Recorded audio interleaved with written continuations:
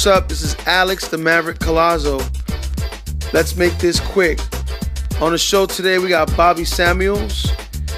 For all those who don't know, this is the guy who used to go toe-to-toe against Sammo Hung in the old Kung Fu films, some old Hong Kong cinema films. So it's a real cool experience having him on. And again, I am your host, Alex Collazo, and thanks for listening, and welcome to the Mavericks Dojo. Great. So how are you doing, by the way? Good. How are you? I'm really good, and I'm glad to be doing this interview with you, Master Samuels. Do I call you Master Samuels, Sensei, or Mr. Samuels? Just call me Bobby. It's fine. All right, Bobby. Thanks. Yeah. All right, so I want to ask you about your upcoming Beast movie. How's the project coming along? Yeah. It's coming along. Nice. Very nice. Got a lot of interest. We think it's going to be a hit. It's an international film, multi-ethnical cast. Great fun, great action. You can't go wrong. You compared it to Captain America in the one interview? Yeah. Yes, very much so. I don't want to give away too much of the plot, want people to kind of be surprised with some of the twists. With kind of genre bending right there with a little horror mixed with the martial arts. We're bringing some of the old school Shaw Brothers veterans back into the mix and mixing them with the new young action stars of today. So awesome. You did like what, 20 movies in Hong Kong or something like that? I've done a lot of movies in Hong Kong, yes, wow. As well as here in the U.S. Yes. Mm-hmm. How fit or agile or fast does someone have to be in order to like get hired for a kung fu film over there in China, with all the physical work required? Well, Westerners aren't usually received well in the action category. You kind of have to prove yourself, especially like in Hong Kong. Hong Kong, probably some of the toughest stuntmen in the world over there, and you kind of have to test your mettle in order to survive in that industry. So if you can, it's worth its weight in gold, though. Yeah. You lived with Sammo Hung, you said, right, before? Yes, I did for a while. Yep. What was that like? Wow, that was truly a unique experience. One that was like, if you could ever wish for something to come true and that happened, I mean, I couldn't believe it. I was amazed. So he became my teacher, taught me a lot as far as filmmaking is concerned, and actually had his birthday yesterday. So yeah, I was going to ask you if you guys still connected.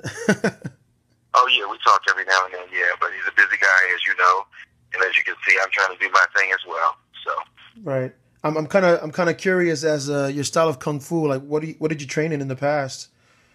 I started in Hong Kong years ago when I was about 8 or 9 years old, and stayed with that system for many years. Who were your teachers? Oh, I had various teachers. I had Sifu Shipoi Chong in Philadelphia, PA, Grandmaster Lo Spot from the Hip Sing Association, Sammo Hung, he was my instructor, Chow Yun, various instructors throughout the years. So I've been very fortunate. Oh, wow. Do you currently like run or teach at a kung fu school? Or is it like, do you want to like express kung fu through like film? Is that like your bigger passion? Yeah, I more or less like to show it through film. That was my medium. I mean, martial arts encompasses a lot. You have your traditionalists, and then you have your people that do action for film. I love doing the action for film. I love the creativity and the energy that it brings to the audience. So, do you still run the what is it called, the Blue Phoenix company? No, actually, no. That's run by a guy named Paul Chang. Okay. I recently opened my own company with Robert Jefferson. He's writer-producer of Beast, and we have the R4 films trying to do our thing with the martial arts films. Are they going to be a lot like the choreography, like the kung fu cinema style fighting? Oh, definitely. I have to incorporate my roots, so to speak. Having lived and worked in Asia for so long, most of my filmic tutelage came from the Hong Kong film industry. So I was very fortunate working with Sammo and Yuen Biao, Lian Lai, Alfred Chow Yun Fat, Clifton, Kochi Sam, a lot of the Hong Kong directors. So I'm very, very lucky.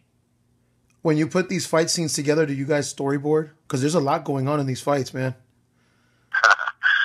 Actually, you know what? I kind of visualized it in my head, but I had Manny Ayala. Manny worked with me and Tony Leung years ago in a film titled Seven Mummies, and brought him in as service action director. So we kind of brainstormed on the style of what we wanted, and he came to work with some great stunt guys, and we tried to create the magic.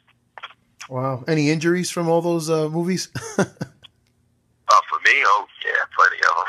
Broken bones, lacerations, teeth knockdowns, yeah, straight up and down the board. Sammo Hung any hit you hard at any time? Yeah, there was a scene in Don't Give a Damn. Actually, you can actually see it on film where we're in the police station, and my brother got shot in the film, and I had to get him out of there. And Sammo and I have a battle downstairs in the basement. I'm in SWAT uniform, but there's a scene where we knock over a cabinet. He rolls over the cabinet. He grabs me by my neck, and in slow motion overhead shot, you actually see his knee come up, strike me in the jaw, and then you see me fly and then hit the ground. Well, he knocked two of my teeth out in that take right there on camera. You know, one of the things I find interesting, we have like 4 minutes left, but I wanted to bring this up, Sure. is about, you know, people usually tell me that when they go to China, you know, some Chinese come off as racist or whatever, or superior. But that's not the same for you, was it? I mean, it seems like they accepted you. You know what I mean?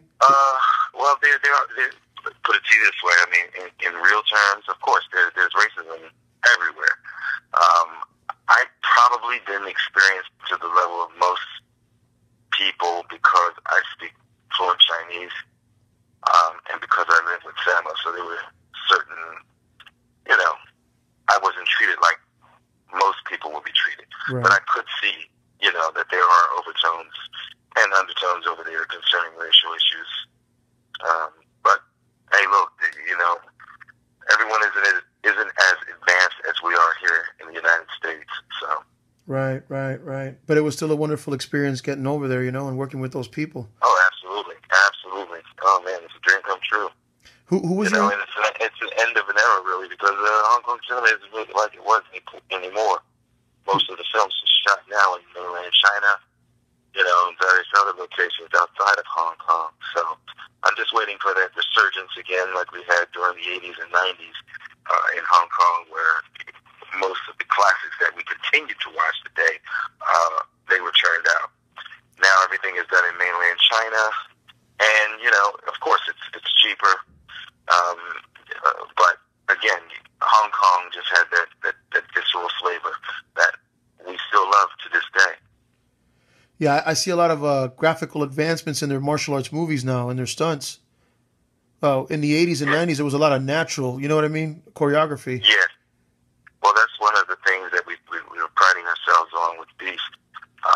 Most of the action will be definitely fist to cuffs, like the old school. I'm trying to bring back the old 1990s hand and fist action as opposed to the wires and the enhanced, you know, special effects.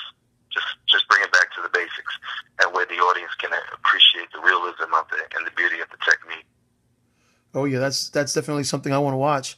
Let me give you a final question. You know, growing up, who was your inspiration in terms of like movies and, you know? Well, actually, when I was growing up, well, of course, Bruce Lee. That goes without saying. But I think the transition into the movies came when I saw a film called Five Fingers of Death with Lo Lei. And that right then, when I left the theater, it was like a lightning bolt hit me, and I said, you know, that's what I want to do. I want to work with these guys, and I mean, the guys I saw on the screen are the ones I wanted to work with. And it's ironic that the first movie that I ended up doing, which was Gambling Ghost, on Volkswagen, Lo Lei is in the film with me. Wow. So that's kind of poetic. They're my first movie. Yeah. And, you know, I got to do one last question. If you can give me one last one. No. Go ahead. What do you talk? Putonghua, which is Chinese Mandarin, or what? Cantonese? No, 我識講廣東話。係啊，多數美國人佢哋識講國語啊，但係我唔識講啊，好冷漠啊，搞錯。Wow. 你中國很好。Okay. Wow. Wow. And I want to tell you that you're working, the kung fu movies that I've seen with Sammo Hung and all that. You're really good, bro. You're really good. Thank you. I appreciate that. And, all the support that I get, So right now, I just want everybody to come on board and enjoy this experience with me, I've done a lot of music videos and second unit independent films here in the United States. So this is actually my first directorial debut. And I want it to be extremely good. So. Oh, man, I can't wait. I can't wait to see it, man. Keep me updated, and thank you very much, Bobby. Of course. All right. I'll talk to you soon. Let's keep connected. 谢谢.